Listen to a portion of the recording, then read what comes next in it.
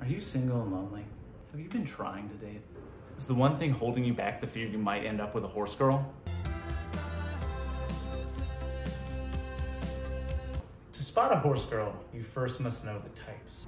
There are 3 categories of horse girls: the equestrian, farmer's daughter, and the feral animal. Now that we know the types, let's talk about identifying the clothing. Horse girls are often seen in the following: jeans, braids, riding pants, sweaty curls from wearing those weird helmets, vests, boots, and flannel button-ups. Has your girl said one of the following phrases? I mean, yeah, I grew up riding horses, but I wasn't like rich or anything. No, I believe we have a soulmate, all of us on this earth. And mine's a horse. Because 2 feet move your body, but 4 feet move your soul. Horseback riding 100% is a sport, and here's why. Well, boy, you got a wild horse girl on your uncalloused hands. Some important notes for you to remember out there in the real world trying to spot a horse girl.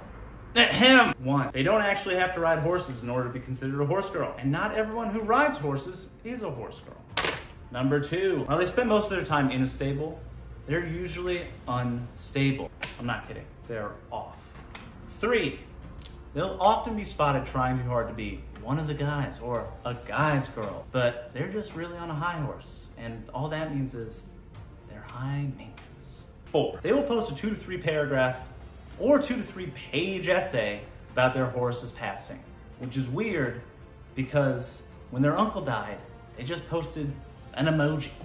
And last, here are some things that definitely have horse girl energy: Taylor Swift, Miller High Life, the show Glee, Lululemon, Lavender, Christianity, books, socialism, packed lunches. I hope this helped. Come back next week where we help women out with car guys.